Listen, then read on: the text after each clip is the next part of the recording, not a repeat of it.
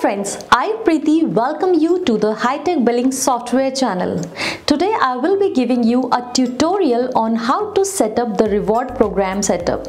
Then I will explain you how to create an invoice and reward points.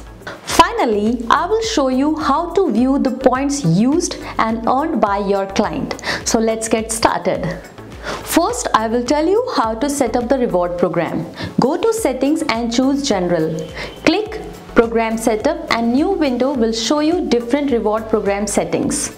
Program setup consists of two sections, namely point generate setup and redeem setup. Starting with point generate setup, first is the activate reward program. For activating reward program, you need to check this box or uncheck to deactivate. Next comes amount to words. Here you need to specify how much points will generate on specific amount. Let's take an example for better understanding. If you set 1 point for rupees 100, this will generate 10 points on invoice amount of rupees 1000.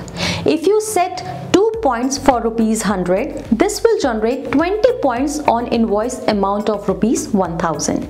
Next is minimum invoice value for generating points. Here you can define minimum invoice value on which your customer will earn points. For example, if you set rupees 100 as minimum invoice value, then customer will earn point only when invoice value is greater than or equal to rupees 100. Next comes maximum points, which can be generated per invoice. You can use this to specify maximum points which your customer can earn in invoice. For example, if you set 20 as maximum points, then customer can earn maximum 20 points even if invoice value is rupees 100,000. Next is round off points. As name suggests, it will round off earned point. For example, if round off is enabled, 1 point will be generated on the invoice of rupees 150, and if disabled, 1.5 will be generated. Next comes expire point after. This allows you to specify number of days after which earned point will expire. For example, if 10 points are generated on 1st February 2022 and you set points to expire after 365 days, then these 10 points, if unused, will expire on 1st Feb 2023. Points may have different expiry dates depending upon the date of generation and program setup. Here comes redeem setup part. First option in this is point redeem value. You can use to specify redemption value of point. If the value of point in rupees, for example, if we set rupee 1, then it means that 1 point is equal to rupee 1 when converted in amount. Next is maximum points which can be redeemed in invoice. Here you can set maximum points which can be redeemed in one invoice. For example, if you set this value to 10, then only 10 points can be redeemed in one invoice even if 50 points are available in account. Next comes minimum points to be redeemed in invoice.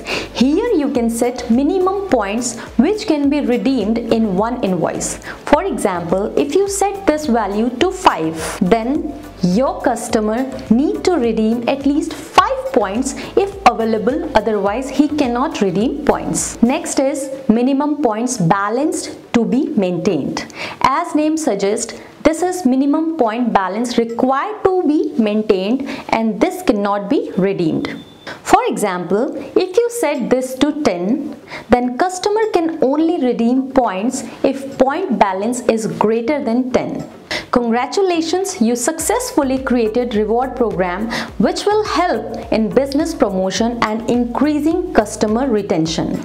After reward program setup, next question which will come in our mind is how customer will earn and redeem points. Now we will create an invoice and generate points. all points are linked with customer account and customer may receive message of point generation with point balance. In reward point section, you can see points available and text box for entering points you want redeem. Under reports, various reward points reports of earned and used points is available.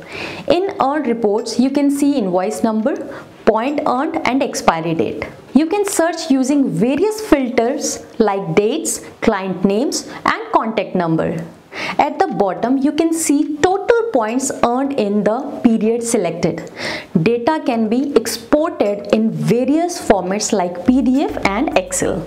Second report is used point, which provides detail about transactions in which points are used. You can search using various filters like date, client name, contact number. At the bottom, you can see total points used and its value in the period selected. Data can be exported in various formats like PDF and Excel. I hope this tutorial helps you in knowing our reward program better.